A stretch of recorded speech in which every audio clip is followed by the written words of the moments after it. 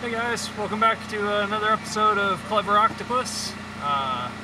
You can see I've been hard at it already, as usual.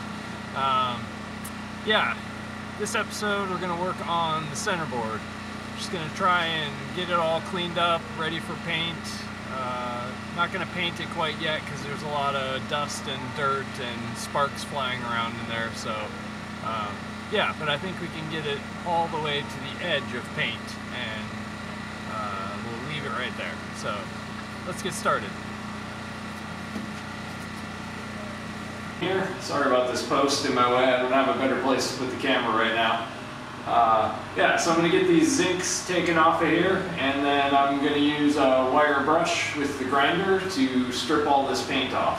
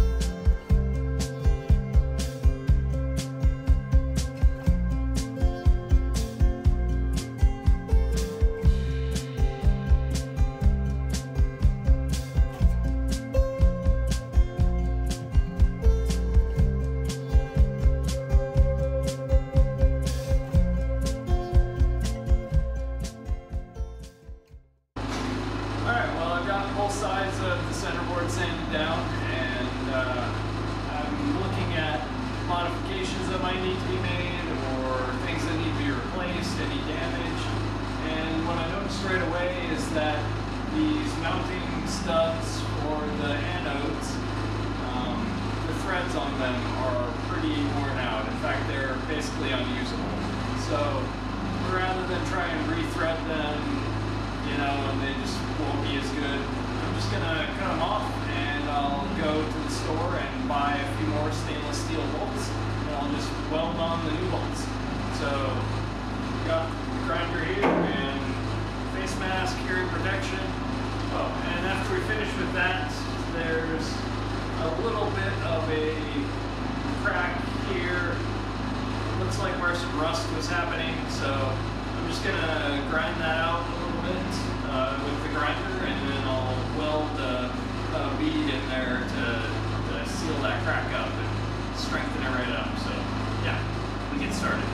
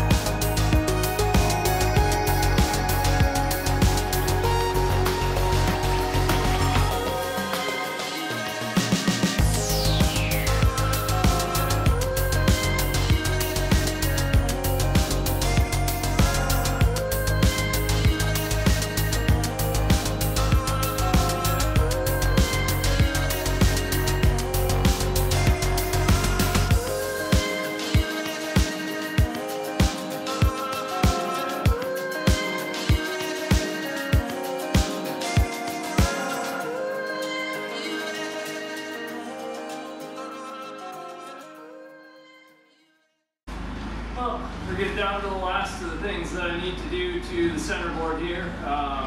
The sheaves need to be replaced and this housing for them needs to be wire brushed. But right now I'm gonna get rid of these two bolts here. Now, I suspect that these were some bungs that were put in to either allow fuel, like diesel fuel or whatever, to be poured in right before they finished it, so rust wouldn't accumulate inside, or maybe even since this boat's design is based on a Damien 2, on the Damien 2 the centerboard is actually a full keel and it's actually a diesel tank, so it would have fittings for in and out.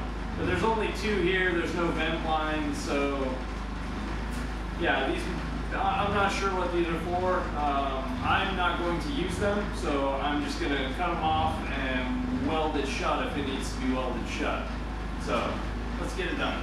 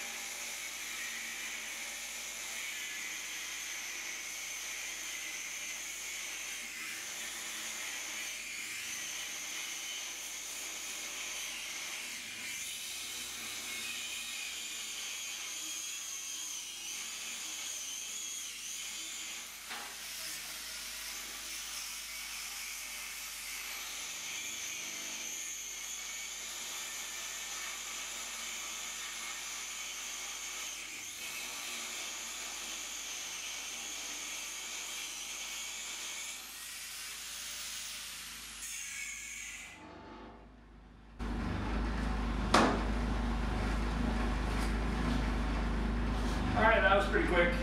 There's no holes underneath there. Yeah, they were just studs that were welded on, so I don't know if they were used for holding zincs on, or maybe at some time there was some kind of shroud here or something, but for me they needed to go because they were just collecting rust. So later on, if I need to attach some accessory there, I'll just sand down the paint and weld on whatever I need. So that's the beauty of a steel boat. Alright, so off camera I gave the pulleys here a little bit of a polish with the wire brush on the angle grinder, and I was concerned that this stainless steel pin here in the middle might be corroded or not that great because it was really caked with stuff, but after I got all that junk off of there with the wire brush, it actually looks fine. So I'm going to try and remove it, and hopefully the condition is actually as good as it looks and we won't have to do anything, just replace the pulleys here.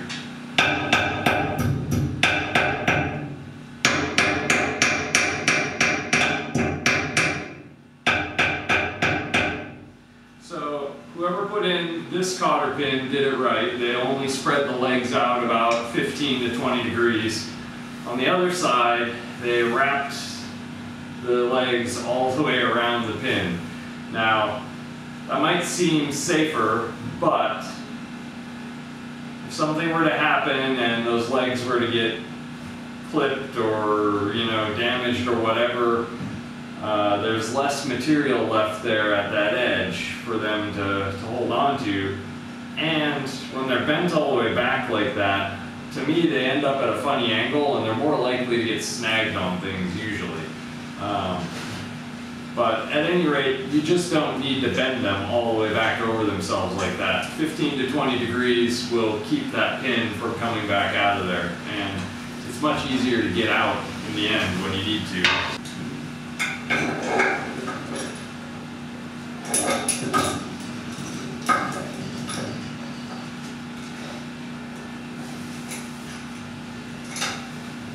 It's not quite strong enough. There we go.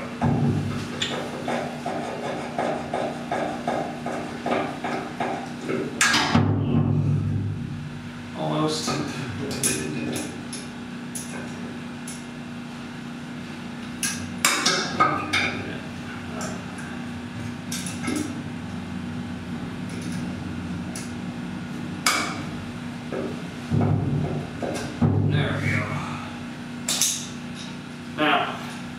before you use your cotter pins, they stretch and they get work fatigued, so always just get a new one. Unless you absolutely have no other choice.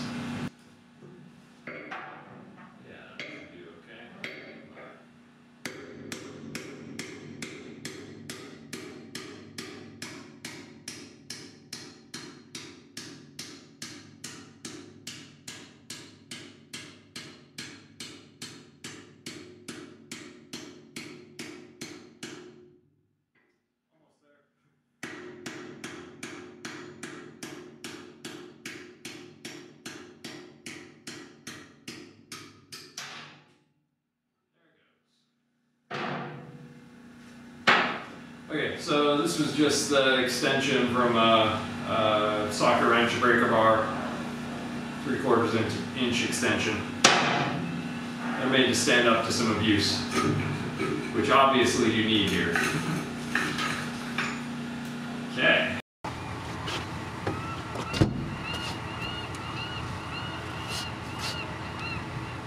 Well, we almost did it.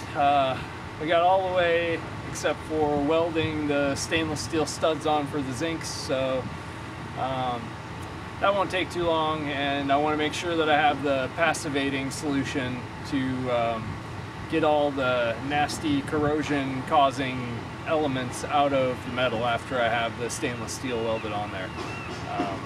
Yeah, but we'll get to that in another episode, so thanks for watching.